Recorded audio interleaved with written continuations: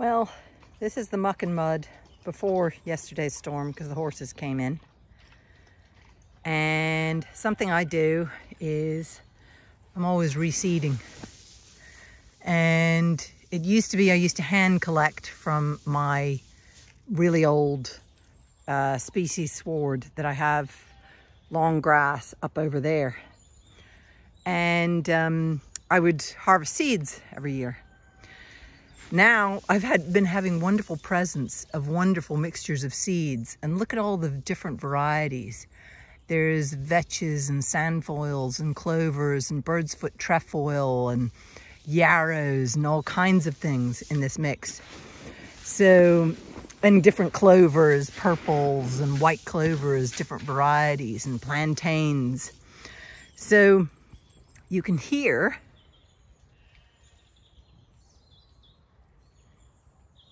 there's a bit of bird song going on. So yes, there will be a lot of eating this. And why this time of year, and particularly doing here, is because the horses will walk it in and walk it out through the field. There's a couple of areas that I'm going to spread it over there as well.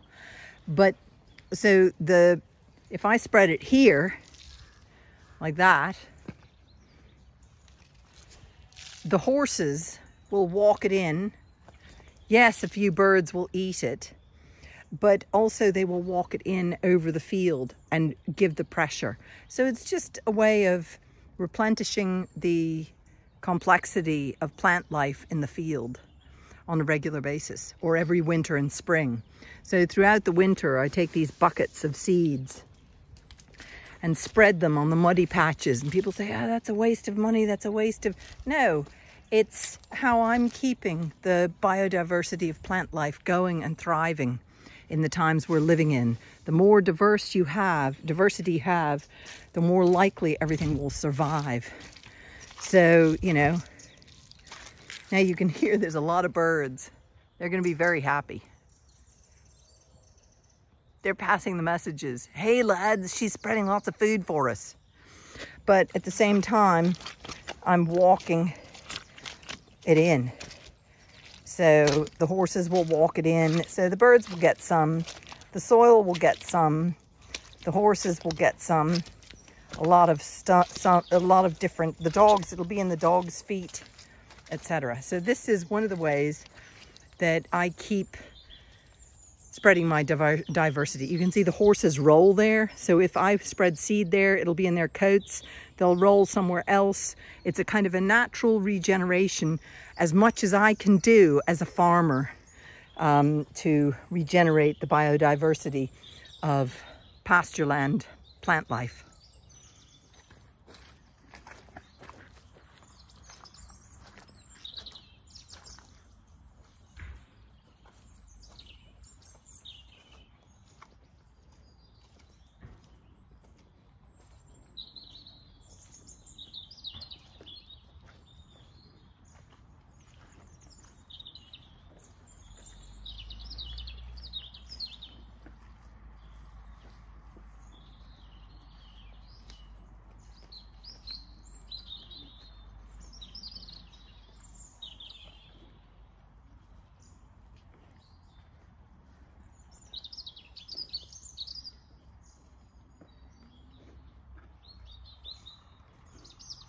Now, as we walk over here under the walnut tree, you can see where the electric fence is, and you can see how the horses have made a path.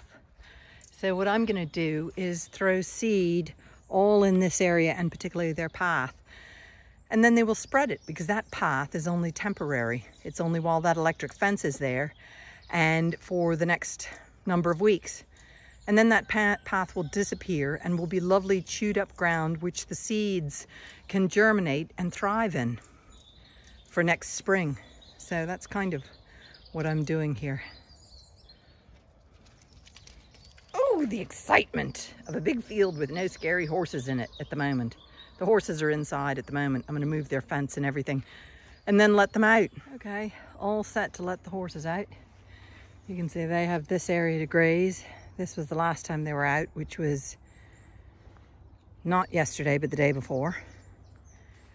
And I've sown lots of seeds. So now I'm going to go and release the horses They're going to come galloping down the hill and out into the field, skidding around and spreading my seeds for me. Everybody's screaming. They've already had breakfast. I'm letting the horses out now. So they are just going to take off when I open this gate, because they know they're going to gallop down to fresh grass and through all my grass seed. So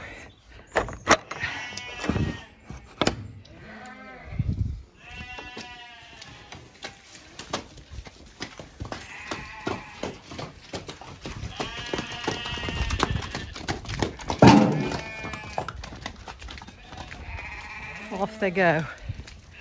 Inca making sure that they do go. You're stuck. You gonna jump?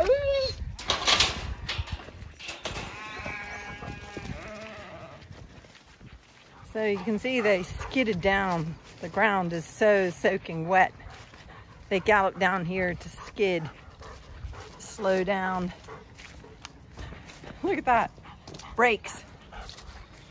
And then over this and into the field. And you can see they galloped straight across, going through my seeds. Look at this, straight across and down to where they're grazing to get to the fresh food.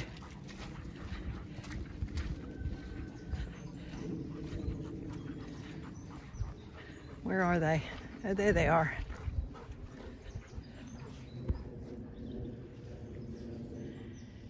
Galloping up and down the fresh grass, which isn't much help to their grazing.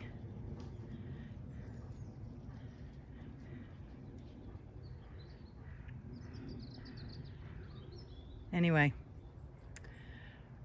I've got to go and get back to paperwork and some writing. The horses are done for the day. Isn't that right? Yes. Come on, let's go. Come on, pups. Inca, Maya, Java, come on. Atta pups. Good dogs. Java's so happy without his collar. He's a real dog again.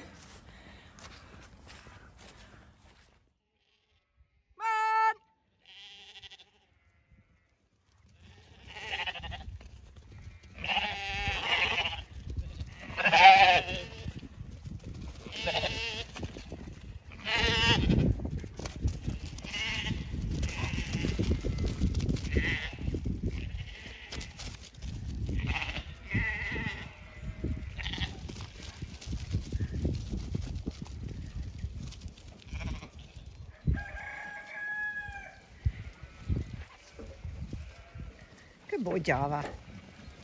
Yeah, clever boy. Yeah.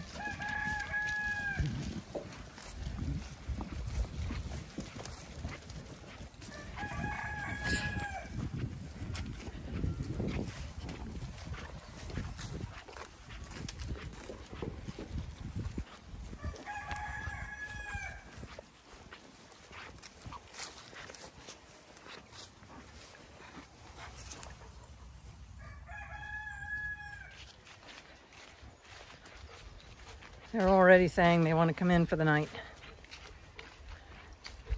We've had a lovely day outside, and the evening is drawing in. Do you want to go in? Is that what you want? Is that what you want, my beautiful girl? Okay. Whoopsie daisy. There. You have to back up. Go on, back, back, back. Away. Good girl.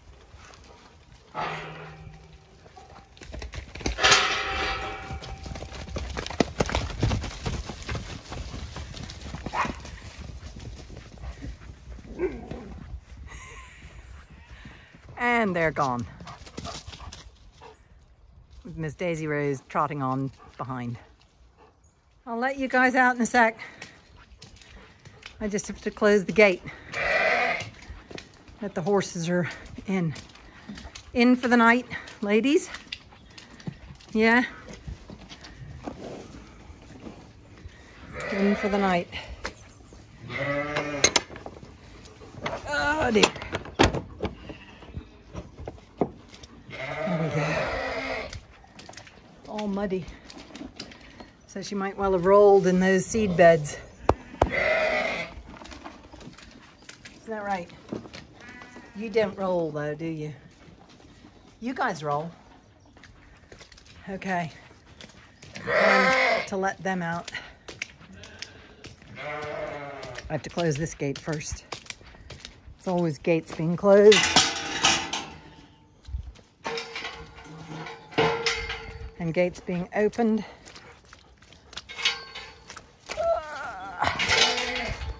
Oh, I got it before I close, because see, I have to close that gate there. That has to go across there. But before that can go there, I have to get these guys back up the laneway. So it's one of those puzzles of which gate do you close when, for whom. Have you guys finished? Have you finished? Go on. Come on. Inca's chasing a rat somewhere, so she's going to miss out on herding today. Come on. And if Inca's not here, Maya doesn't pick up the slack. Come on. Woo! So, the jigsaw puzzle continues. Ooh, look at those gray clouds. I think it's due to, we're going to get more rain tonight. Yes, babies. But you're going to have a lovely time in here. Okay. And there, I've got to take 2 hands to do this gate. Are you having a lovely time there? Lounging around in the dry? Okay. You guys can come in when it gets wet if you want. So you can be in and or out.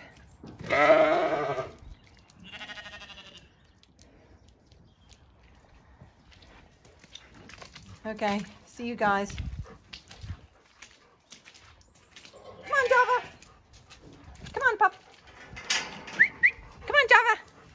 Java. Come on. Come, hey, pup. Come on. Pup. Come on. Good boy. Come on. You've got to learn how to come when called. It's a very vital part of being a dog in this dog pack, is coming when you're called. Good boy. Come on. Good boy.